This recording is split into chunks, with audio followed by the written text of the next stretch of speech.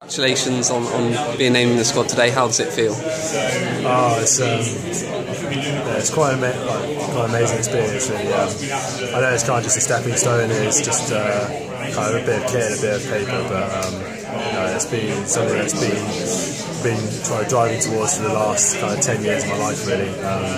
So no, it's great to be named in the team, and I'm looking forward to getting out there and performing. Yeah, and obviously you're part of sort of a 12 with the 8s and 2s and the spares. Does that mean there's a little bit more pressure on going into the final World Cup event next week? I think we put a bit of pressure on ourselves, especially in the 8 after the last 2 World Cups, looking to kind of bounce back from those, and we definitely know we're capable of more, so there's pressure on ourselves for that.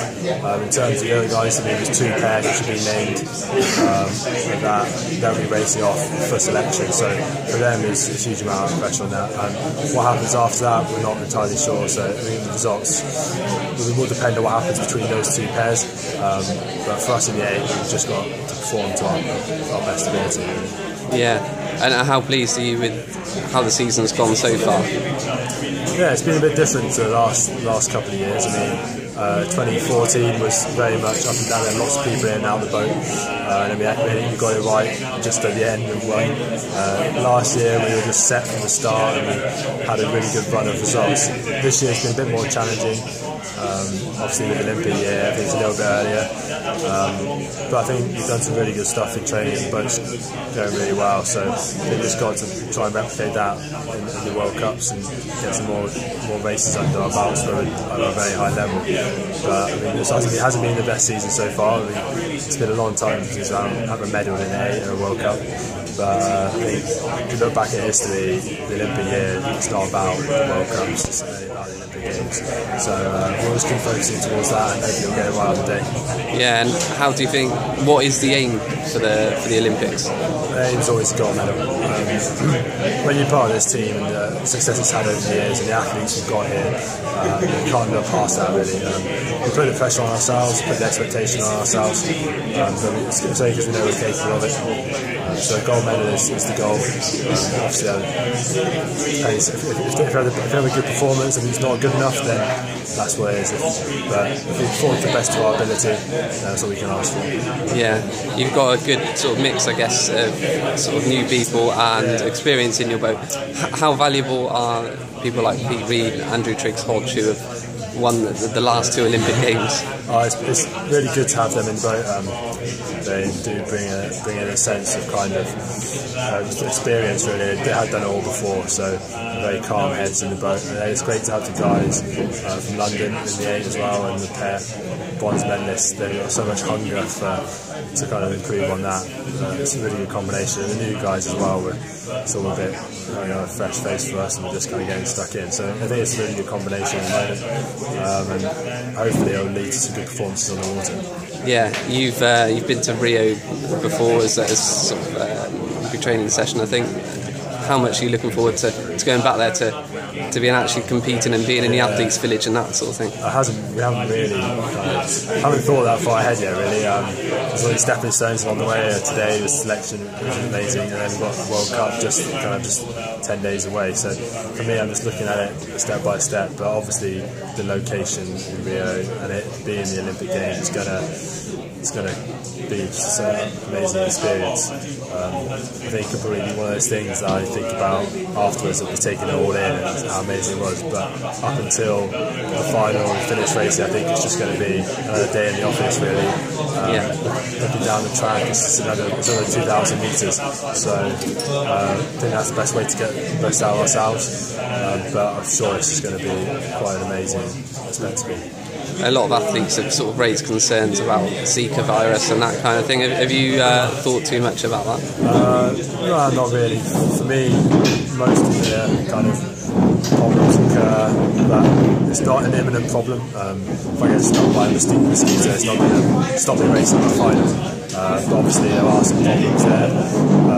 All the work the BOA have done, all the scientists, any advice we're given, just try and kind of do the best of our abilities to protect ourselves, and it's not going to affect performance on the water, that's for sure. So yeah, it is a risk out there obviously, but we're going to do our best in order to kind of protect ourselves. Yeah, will you have sort of family and friends out there and supporting you? Hopefully, yeah. I've got some friends who are pretty keen to get out there. It's not the easiest place to get to, so but yeah, I think it'd be just great to have a couple of people there who want to go. But I think most of my family will probably be watching it from the safety of TV, and I've got some quite elderly grandparents and stuff, so hopefully they'll be around to watch that as well. So that'd be great to know they're watching and supporting. And if you are to get that gold medal, what will be key?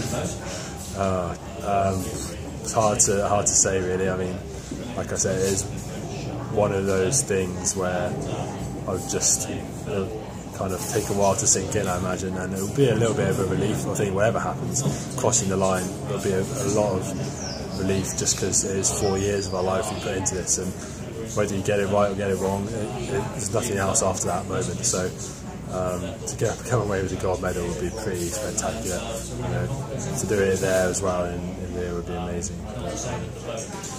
Yeah, we'll see what happens. Yeah, obviously you started this journey sort of 4 years ago, really, I suppose, after London 2012. Just give me an idea of how sort of gruelling it's been and how much work you've had to put into it.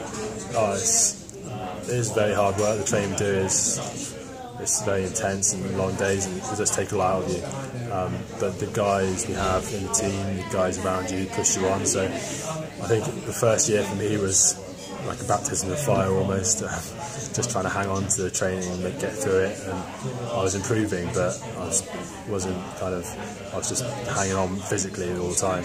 And then the second year it was more technical improvement, and it's kind of carried me through for the last few years. Really, the World Championships, winning those obviously brings a lot of confidence to what you're doing. So yeah, it's been a long journey and lots of ups and downs along the way, but for me it's all come quite quickly, so I haven't had a chance to think too much about it, which is probably good for me. Has it gone pretty much as expected in a way? Like, I suppose this was always the goal to be here today. I don't think anything's gone as expected. I mean, when I stopped sailing, I never thought rowing would be the sport to take me to the Olympics. So I haven't planned any of this really.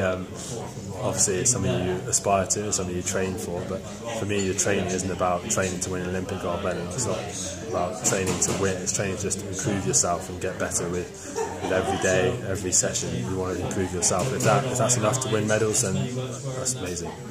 Thanks very much, Matt. Cheers.